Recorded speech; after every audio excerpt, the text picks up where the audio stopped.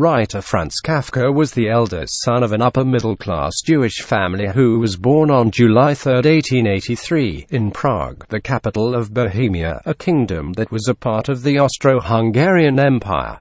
Tragedy shaped the Kafka home. Franz's two younger brothers, Georg and Heinrich, died in infancy by the time Kafka was 6, leaving the boy the only son in a family that included 3 daughters, all of whom would later die in Nazi death camps or a Polish ghetto.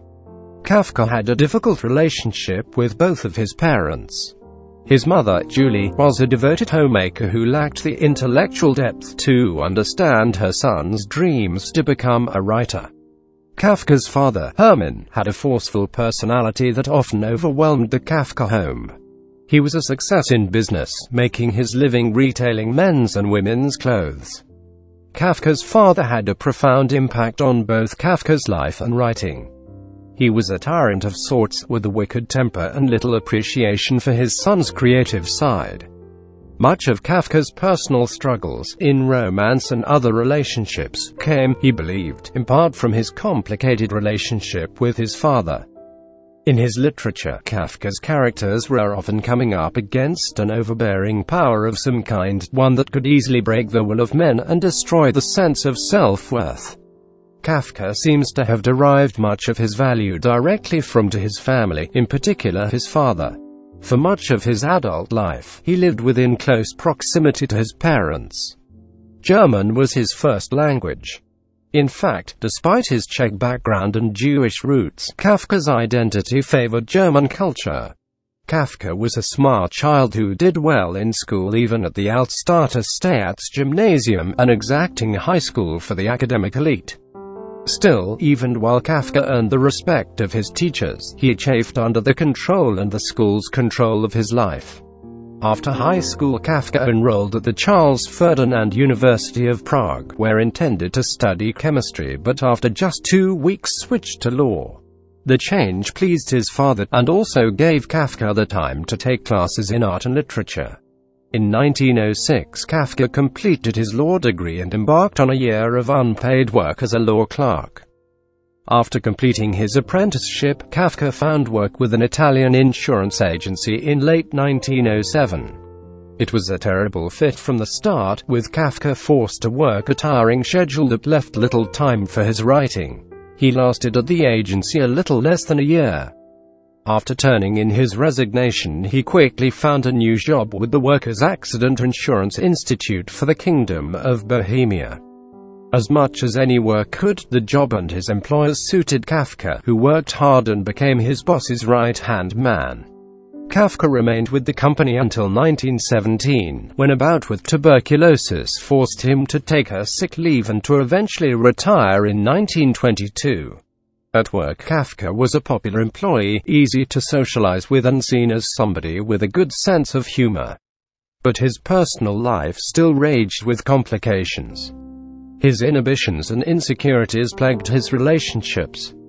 Twice he was engaged to marry his girlfriend, Felice Bauer, before the two finally went their separate ways in 1917. Later, Kafka fell in love with Dora Diamond, who shared his Jewish roots and a preference for socialism. Amidst Kafka's increasingly dire health, the two fell in love and lived together in Berlin.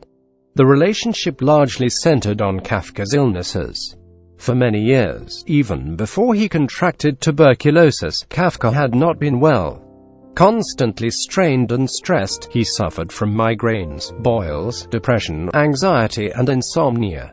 Kafka and Dora eventually returned to Prague. In an attempt to overcome his tuberculosis, Kafka traveled to Vienna for treatment at a sanatorium. He died in Kielce, Austria on June 3, 1924. He was buried beside his parents in Prague's new Jewish cemetery in Olšanské. While Kafka strove to earn a living, he also poured himself into his writing work.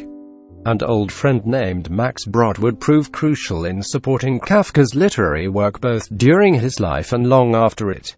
Kafka's celebrity as a writer only came after his death. During his lifetime, he published just a sliver of his overall work. His most popular and best-selling short story, The Metamorphosis, was completed in 1912 and published in 1915. The story was written from Kafka's third-floor room, which offered a direct view of the Vltava River and its toll bridge. "I would stand at the window for long periods," he wrote in his diary in 1912, "and was frequently tempted to amaze the toll collector on the bridge below by my plunge." Kafka followed up The Metamorphosis with Mediation, a collection of short stories, in 1913, and Before the Law, a parable within his novel The Trial, written between 1914 and 1915. Even with his worsening health, Kafka continued to write. In 1916 he completed The Judgment, which spoke directly about the relationship he shared with his father. Later works included In the Penal Colony and A Country Doctor, both finished in 1919. In 1924, an ill but still working Kafka finished A Hunger Artist, which features 4 stories that demonstrate the concise and lucid style that marked his writing at the end of his life. But Kafka, still living with the demons that plagued with him self-doubt, was reluctant to unleash his work on the world. He requested that Brod, who doubled as his literary executor, destroy any unpublished manuscripts. Fortunately, Brod did not adhere to his friend's wishes and in 1925 published The Trial, a dark paranoid tale that proved to be the author's most successful novel. The story centers on the life of Joseph K., who is forced to defend himself in a hopeless court system against a crime that is never revealed to him or to the reader. The following year, Brod released The Castle, which again railed against a faceless and dominating bureaucracy. In the novel, the protagonist, whom the reader knows only as K, tries to meet with the mysterious authorities who rule his village. In 1927, the novel Amerika was published. The story hinges on a boy, Carl Rosman, who is sent by his family to America, where his innocence and simplicity are exploited everywhere he travels. Amerika struck at the same father issues that were prevalent in so much of Kafka's other work. But the story also spoke to Kafka's love of travel books and memoirs. He adored the autobiography of Benjamin Franklin, and his longing to see the world. In 1931, Brod published the short story The Great Wall of China, which Kafka had originally crafted 14 years before. Incredibly, at the time of his death Kafka's name was known only to a small group of readers. It was only after he died and Max Brod went against the demands of his friend that Kafka and his work gained fame. His books garnered favor during World War II, especially, and greatly influenced German literature. As the 1960s took shape and Eastern Europe was under the fist of bureaucratic communist governments, Kafka's writing resonated particularly strongly with readers. So alive and vibrant were the tales that Kafka spun about man and faceless organizations that a new term was introduced into the English lexicon: Kafkaesque. The measure of Kafka's appeal and value as a writer was quantified in 1988, when his handwritten manuscript of The Trial was sold at auction for $1.98 million, at that point the highest price ever paid for a modern manuscript. The buyer, a West German book dealer, gushed after his purchase was finalized. "This is perhaps the most important work in 20th-century German literature," he said, "and Germany had to have it."